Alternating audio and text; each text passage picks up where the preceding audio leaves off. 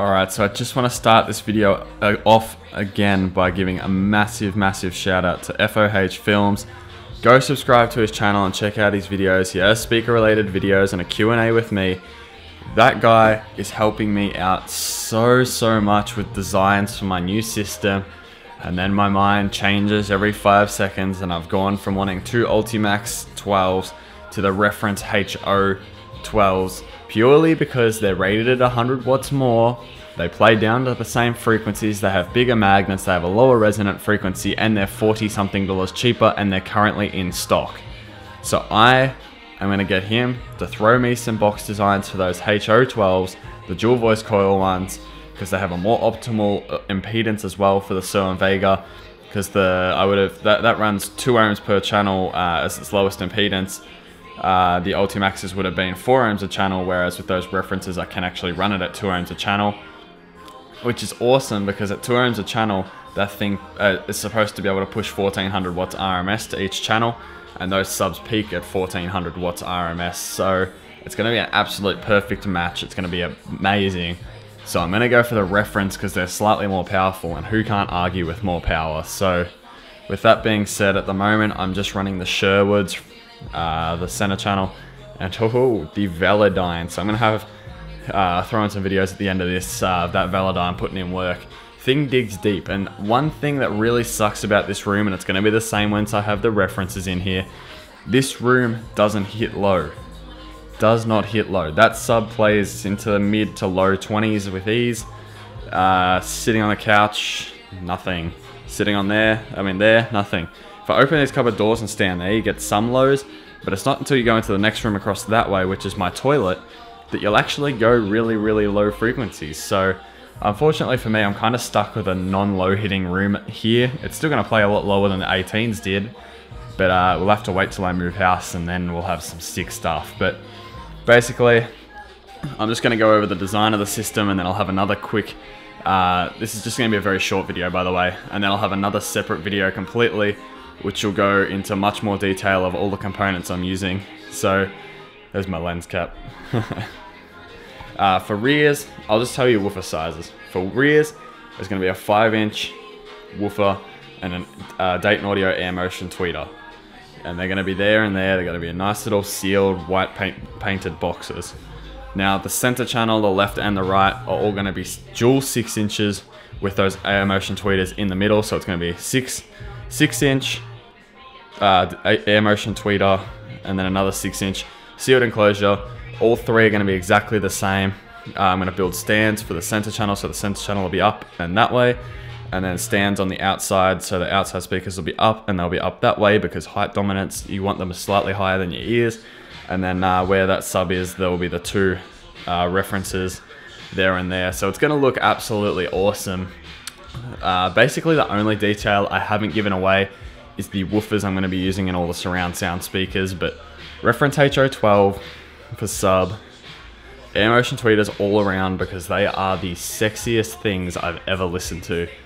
Well, not ever listened to, I have listened to a set of BMW, no, not BMW, BNW, the 800 series, I forgot what the model is. The hi-fi store in Melbourne had them in this nice showroom and they sounded incredibly awesome. But I'm going to zoom you in on the TV right now so you can have a quick look at what I'm looking at here. So if we have a quick look, here's our reference. Nice gold plated terminals, pretty sexy looking thing.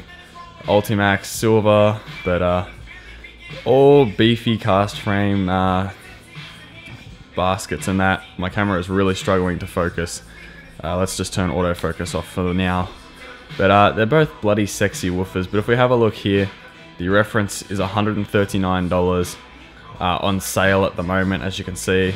Sale up there, and the Ultimax is $179, so $40 dearer, which is like 50 Australian dollars, and it's out of stock and it's due back in stock almost a month ago now, but I don't know what the deal is with that, so I'm kind of leaning away from the Ultimax. The frequency response is the same pretty much, everything's pretty much the same. But let's have a quick look at specs here. I'm actually going to get up and get closer again. If we have a look at the specs, I'll turn autofocus back on now. We can see, here's the reference. We have a 12-inch, 700 watts RMS, 12-inch, 600 watts, peaks at 1200, peaks at 1400. Much better suiting impedance on this one for my amplifier. Both play down to 20 hertz. It doesn't play as high, but who gives a shit? It's not going to be playing above 100 hertz anyway. Slightly bigger coil as well. Doesn't list the magnet for the Ultimax, but I'm pretty sure they're very similar.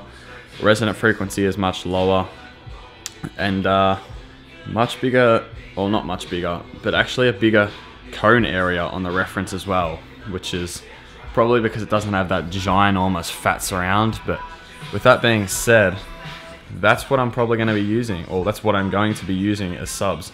So again, go and check out FOH Films. Check out his YouTube channel. Link will be in the description. My internet is not working very well at the moment. Link to his channel will be in the description below.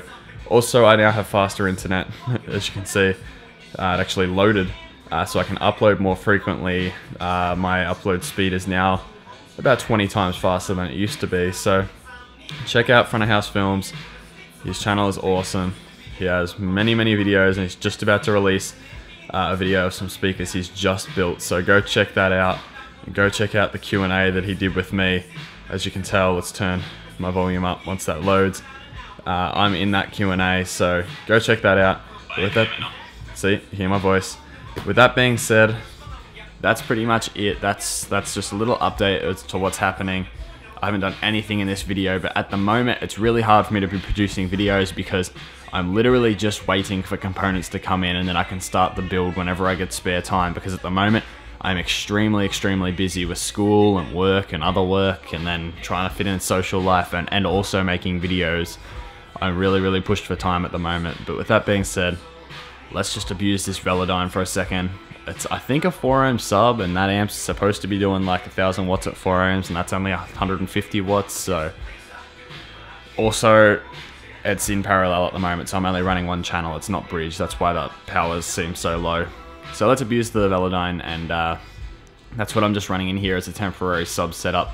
I'm pretty sure the Sherwoods have just as much bass anyway, but they don't dig anywhere near as low as the Velodyne does. So with that being said, let's crank the Velodyne up. I am really abusing this, so God knows if it's working too hard, but man, this thing's nice.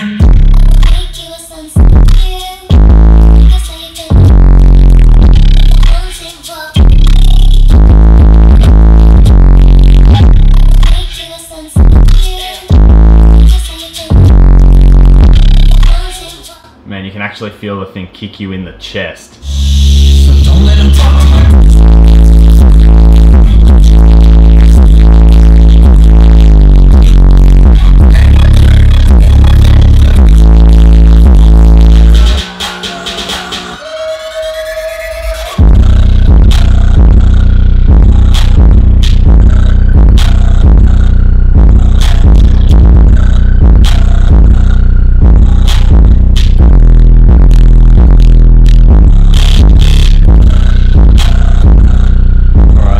To cut the video there because I have a gig tonight with Dad's band, and Dad plays bass guitar, so he's going over songs, and the bass frequencies from this subwoofer are too loud and distracting him from practicing songs, which is fair enough, but I don't really think it's all that loud. It's only a little 10-inch, but hey, it's probably way louder in the other rooms than it is in this room. Just like everything, it's always louder outside this room than it is inside the room, and it's really weird.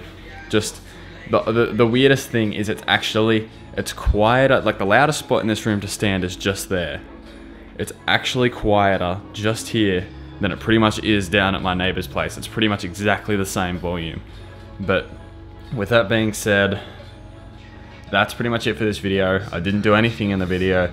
It's basically just a little update talky type video. So if you guys have enjoyed it, just got a Snapchat.